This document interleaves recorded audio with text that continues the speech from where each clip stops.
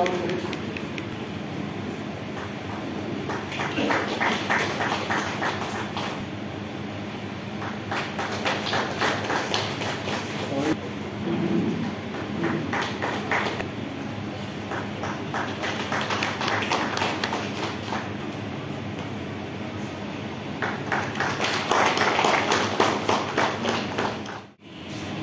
we acknowledge, Father, that from the time when we are in our mother's womb, you have known us, and that you have set a purpose for each one of us, Father.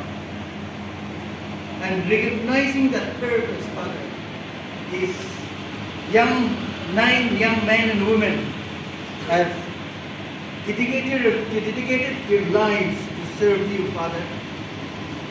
They have come forward. After all their hard work, they are now ready to enter your service. We thank you, Father, for this people. We thank you, Father, for the dedication that you give to them. And above all, we see you a very good morning to the Honorable Speaker, Reverend Dr. Batilong Kumar, respected Principal of Hutton Bible Institute, faculty, and KBA staff, chairmen, families, guardians, and friends. With profound joy, we welcome you to this grand occasion. We are deeply grateful to God for His grace and sustenance throughout the year. Our heartfelt gratitude goes to everyone who contributed to the success and glamour of this program. We extend our heart to our beloved principal and all the faculty staff who tirelessly taught and supported us throughout our stay in this institution. You are champion, rare gems, and indeed men and women of valor. The memory of your words of admonition will never fade from our hearts. We recall all your saying in our heart. The world may be small, but if you humble yourself, there is a big place for you to stay. Be a good example, like a pencil. Thank you, teachers, for instilling the spirit of leadership in us. We also appreciate the abilities of our teachers, who God has used to produce prospective and intellectual giants surpassing their peer in our generation.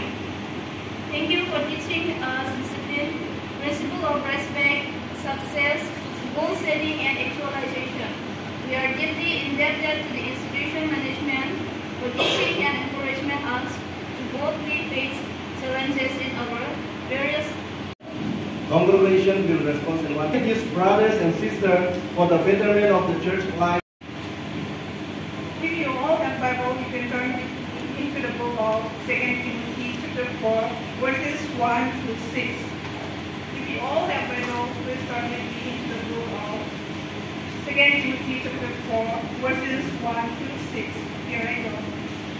I urge you, in the presence of God and of Christ Jesus, who is the judge, the living and the dead. And by his appearance. and on this special occasion, I thought it would be proper if we read from the advice that Apostle Paul gave to his disciple Timothy, young Timothy, Pastor Timothy. I'm sorry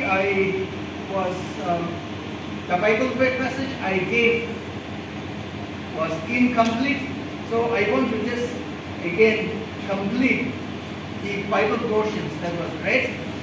Our Bible reader has read from chapter 1 to chapter 4, 2 Timothy chapter 4, verse 1 to 6. Actually, I meant her to read only up to 5, but I gave her up to 6. So let me just read 2 more verses so that the section is complete.